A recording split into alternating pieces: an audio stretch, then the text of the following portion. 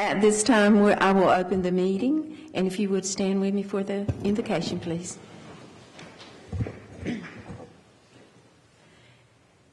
Gracious Father, we come before you tonight to ask that you be with us as we move forward, as we make decisions that will impact our students, our parents, and our system as a whole.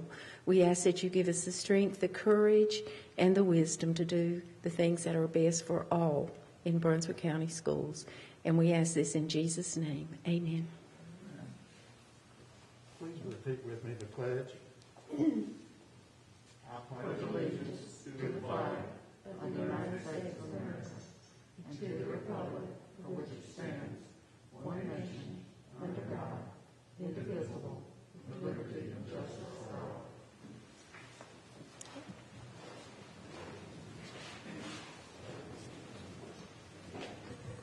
Okay. We have no salutes, no public address, and our presentation, Teacher's Voice, Miss Jenny Bryan, Brunswick County Schools Teacher of the Year. Welcome, Miss Bryan. Thank you, Madam Chairwoman. Good evening. It is nice to be here speaking with you all again this evening and to have a moment to share the Teacher's Voice. Last month, I shared a little bit about myself and spoke about TAC's vision for this year of continuing to focus on student voice while giving special attention to the social and emotional health of our students. Tonight, and in the months to come, the Teacher's Voice time will be used to spotlight various teachers in Brunswick County Schools who are doing innovative work in their classrooms, promoting student voice and social emotional learning. Tonight, you'll hear from my South Brunswick High School colleague, which I think is only appropriate given that West Brunswick and North Brunswick are represented here. Yeah, I noticed that. But you're going to hear from my colleague, Mr. Ian Sands, who is an art teacher at South Brunswick High School. And I'm going to be honest with you. I didn't really know a whole lot about Mr. Sands prior to this year. Although his classroom is at the front of the building right when you walk in, he kind of keeps a low profile. Until recently, I had no idea that in addition to being a children's book author and illustrator, he is truly a leader in the art education world, having published 2 art education books. Mr. Sands has created a student-centered art studio at South Brunswick High School, and he says he is no longer interested in teaching art, but rather in making artists. And now I'll let him share the rest. And you'll want to turn your attention to the back screen for that.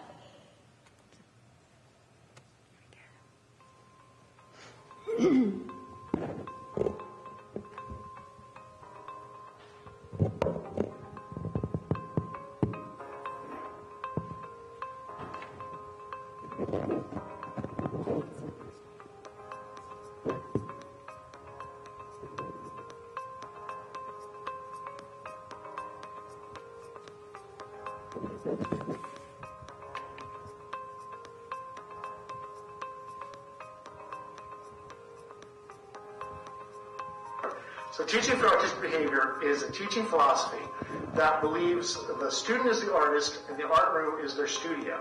It's student-directed, choice-based teaching where we give them challenges and the students have to come up with the projects themselves as opposed to us giving them the projects. So they design the project, they have their inspiration, then they create the project, and then they have to reflect on the project. And it's all based on their choices and what they're going to do to solve the solution.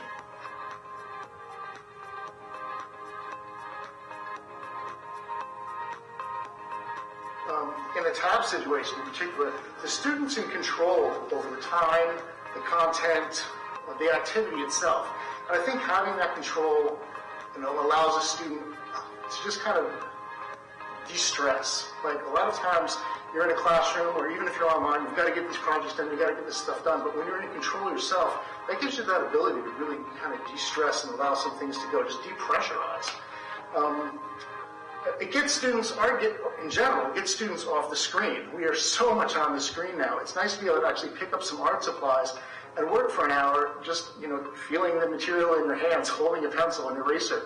Like those tactical feelings are there. And that I think is really important to get us away from this all day long and making the art. And third,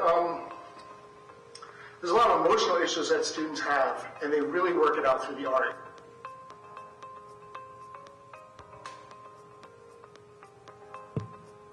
well-being tab, Teaching for Autistic Behaviors, we were lucky that we had that in place because it was one of the biggest opportunities, because we could turn to students and say, you don't have the material, what materials do you have? Because in a choice-based classroom, the student makes those decisions anyway.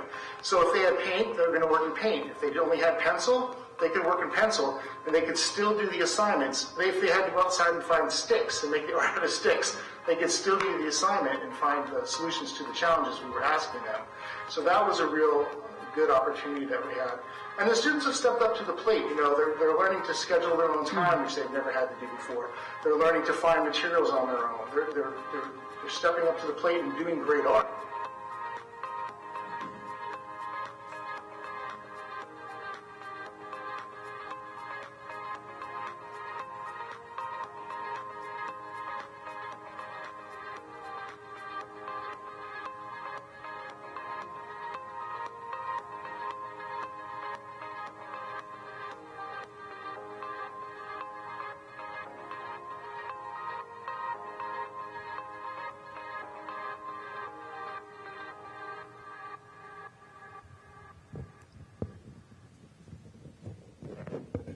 Thank you.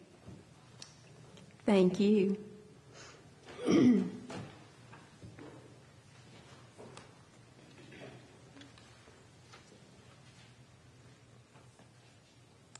At this time, we will move to the approval of the meeting agenda. Do I have a motion to approve? So moved. Okay. Mr. Benton has made the motion to approve. Do I have a second? Second. And Ms. Cook has seconded. All in favor? Aye. And none opposed. Motion carried. Okay. We also next have approval of minutes from October 6, 2020, October 20th, 2020, October 20th, 2020, which the 6th would be our regular meeting. The first 20th would be operations, and then the second October 20th would be curriculum, policy, and committee meeting. Do I have a motion for approval?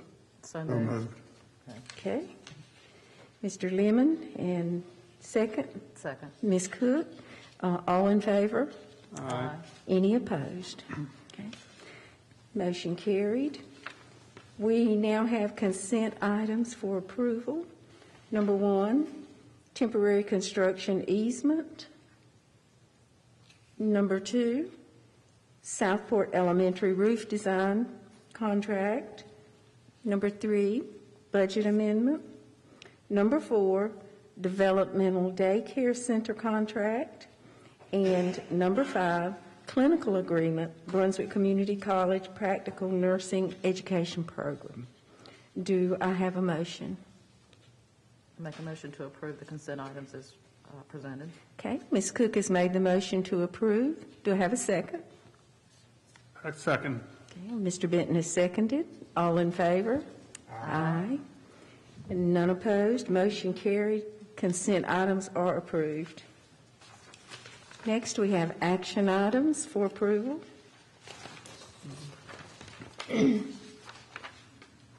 Which there are none. So with that, we will now move to discussion, announcements by superintendent and board members. Dr. Oates? Good evening, Madam Chair and board members. First, let me start with some congratulatory remarks. First of them being to Holly Borden. Ms. Borden is from Charlotte Middle, and she has recently been recognized as the North Carolina PE Teacher of the Year. She was chosen out of over 4,000 educators across the state for this award. So once again, we have Brunswick County has gotten another feather in our cap with another statewide winner. So congratulations to Ms. Borden. Also, Ms. Bryan, best wishes to her, our Teacher of the Year, as she will go and interview as she competes for the Regional Teacher of the Year here soon. So we wish you all of Brunswick County luck behind that interview. And thank you again for representing us so well. Union Elementary has once again received the National Title I Distinguished School Recognition. If I'm not mistaken, I think this may be the second or third year this has happened for Union. So I wanted to recognize them. If you remember, we had a presentation from Novant Health some time ago, and it was for telemedicine and telepsychology. The Novant Health Brunswick Medical Foundation has been awarded $400,000 in a grant from the Duke Endowment to support telehealth and telepsychology efforts in Brunswick County middle schools. So they will start that effort in partnering with us to help our students as we have worked to get that grant with them. So that is a wonderful thing to know. Also, we have with us tonight the new principal of Leland Middle School, Dr. Kimberly McDuffie. She's there in the back. She is on board, and she has hit the ground running. So she is leading that school, and we're expecting some great things from her. We were able to snag her from Onslow County, and we are definitely glad to have you here with us. So thank you for being here, Ms. Dr. McDuffie. Just by way of information, the redistricting process, is underway. And on October 29th, we had our kickoff virtual meeting. That was the first one that we had. There was a total of only 48 views on YouTube thus far. There were 8 live viewers on the 29th. 2 of those were local media and 2 were employees. Now, there have been just over 1,300 visits to our redistricting webpage for people getting information. So I just wanted to let you know that this process is continuing, and we are making all of these meetings accessible. But as I just read to you the stats on viewership, we're hoping that these increase. And talking with Daniel today, of course, I think the pandemic may have taken a front seat to some of the information that is being digested. So we're still working to get that information out. Along with that, the COVID dashboard we talked about at our last committee meeting. And I want to just, if you haven't had a chance to look at it, I think as of today, it was last updated at 10:30 this morning, we had 31 cases since September 21st. And of those 38 cases, and of those 31 have recovered. So we're still, right now we're working with 7 to 8 positive cases. Also with that, interesting, Ms. Wanda Willis comes in, as we're talking about COVID, Nurse Willis. The biggest thing with this is really we're seeing the number of positive cases not affecting us. I mean, I don't want to say not affecting, but there's not a large number. The large number comes from those who are quarantined. And right now, if I'm not mistaken, looking at the dashboard, we're having about 79 of our folks, which will include students and staff, that have been quarantined because of the positive cases that we have in the school, the contacts around them. And I'm glad she's here. So, Nurse Willis, would you mind just giving us kind of a rundown of if we have a positive case, how that information is shared in the school and to parents? If you want to come up, you can.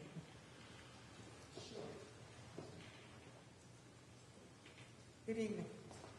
So anytime we have a positive case, whether it be a student or a staff member, COVID nurse is called or myself is called. We've had so many here lately. I'm still helping her with all that too.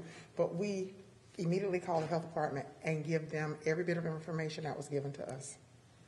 We don't make any decisions on our own. We give that to them. They take that information and they look at it and they might call us back and say, well, do you have a seating chart for the classroom? Send that. Or do you have a seating chart for the bus? Send that. They ask for extra information. We gather that information, send that to them. Then they call us back and tell us exactly what to do. For instance, they might say, go to the classroom seating chart and pull student blah, blah. They give us the names. These are the students who need to go home. They might take the bus seating chart and pull those students and say, these are the ones that need to go home. But at any time, whether it be a teacher or a student, and luckily we have not had many staff being positive, but staff do become contacts because they're helping our children. But every directive that we follow is straight from the health department. So that decision about who is quarantined is completely handled by the health department? Correct. Okay. Correct. Thank you, Ms. Lewis. Appreciate that. So as you can see, we are definitely following the lead of our health officials, and as we work through the pandemic. One other issue I wanted to raise as information to the board for further consideration as we move forward. If you remember during the budget process, and we were talking about supplements, and we were given different options about attracting candidates to Brunswick County, there was discussion about critical needs incentives, and I think we're at the point we may need to go back and revisit that when it comes to critical need positions, particularly in the areas of EC and math. Right now we are having a time, more so now than ever, attracting candidates to come and work with our EC population and in our math classrooms. One of the disheartening things is coming out of UNCW at this point, which of course is a major provider of our teaching staff. To my understanding, there are only 3 graduates in December that will have EC degrees. And I can't say if they have already taken position, but I'm sure someone, may have already tried to snap them up. In my estimation, our best option would be possibly to look at providing a robust incentive to not only attract those who are coming directly out of college, but to possibly entice those who are in other districts to come to Brunswick. So what I would ask is if you would allow me and my staff to work to put together some options for you for consideration as we go forward to combat the issue that we have with these critical need areas. I agree. Yeah. Everyone agree? Yeah, construction, math, and EC. Any of the areas. Yes. And Please do that, okay. Dr. Oates, and bring that back. Definitely. Thank you. All right. That's all I have. Thank you so much. Okay. Any other? Well, I wanted to ask about the scheduled committee meeting in November. I have spoken with 2 of the cabinet members regarding committee meetings. There may be, because of the change of the board that's getting ready to take place, we may need to consider holding off on committee until we can get the new board seated. What would happen is if we had a committee meeting as it's printed, we would be putting things on the consent agenda for new members who have not been informed well enough of the goings-on in the meeting.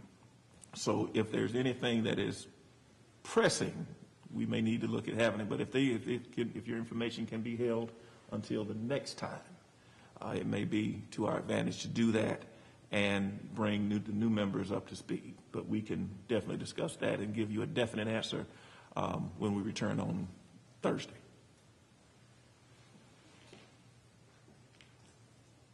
Okay. Any other comments? I want to ask about the possibility of doing the committee meeting, and I know the new board won't be on yet, on the same day of the meeting, like December 1st. So that can be discussed with the old board, no decisions made, and if the new members can attend, then at the regular meeting, that decision can be voted on. That's true. As a possibility if you have things that need to be done. Right. So. Okay. Sounds good. All right. Thank you. All right. Thank you very much, Dr. Oates. At this time, I will entertain a motion to go into executive session. So moved. Ms. Cook has made the motion. Do I have a second? Second. Okay. All in favor? Aye. Any opposed? All right. We will take 5 minutes and go into executive session.